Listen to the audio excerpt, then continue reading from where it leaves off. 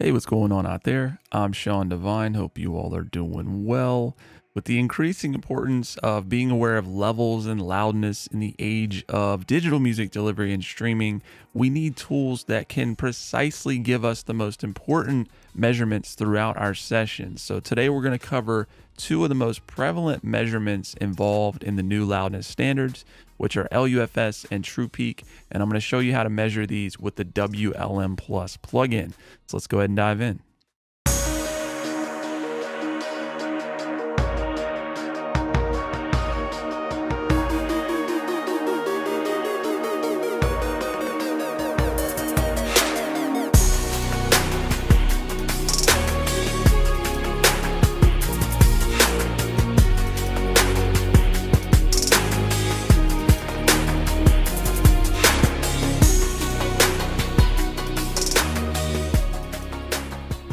All right, so we just play back our instrumental track with WLM Plus as the last plugin on our master bus, just getting the readings for final levels.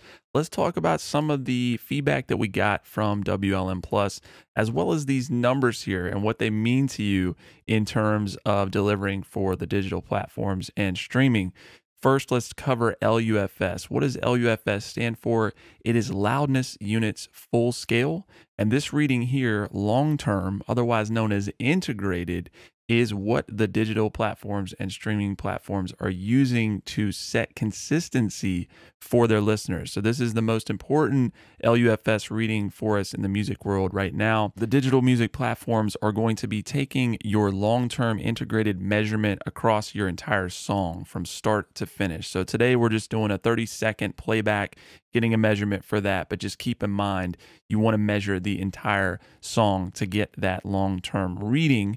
Now, the momentary measurement, this is just an instantaneous LUFS reading here, can be helpful as well. The range indicator up here is just telling us the difference between the loudest and the quietest point in our song, and it refers to it in the loudness units. So that's just the unit of measure for LUFS. We're going to go down here and let's just say, for example, the Spotify standard is -14. So if we want to set a target and kind of shoot for that, we can just go ahead and set that here. And we've got some indicators, which I'll show you in just a second, will let us know that we've reached our target. Now let's talk about True Peak.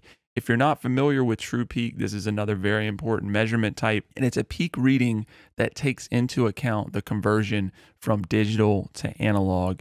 And many of the streaming services are implementing this in a way that if you go above 0 True Peak, they may implement their own limiter.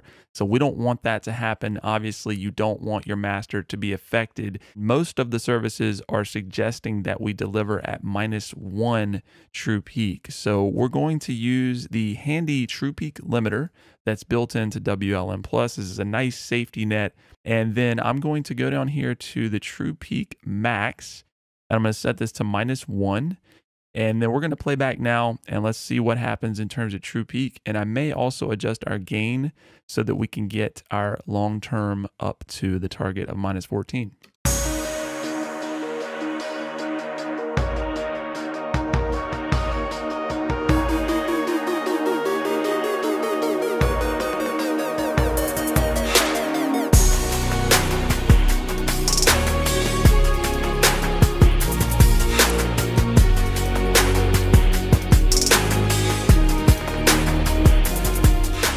So you'll notice with our True Peak limiter engaged, we are right at -1. So we're good to go there. And we also got our little check indicator that says we have reached our long-term or integrated LUFS target of -14. So with this, we get valuable feedback to let us know where we are in terms of these new standards. We get a very accurate measurement of both long-term LUFS as well as True Peak. And we also have some tools here that are going to allow us to deliver within these standards and prevent any unwanted or unpleasant results upon release from the digital platforms. So if you learned anything in the video, please like, subscribe, and consider sharing. We'll talk to you soon.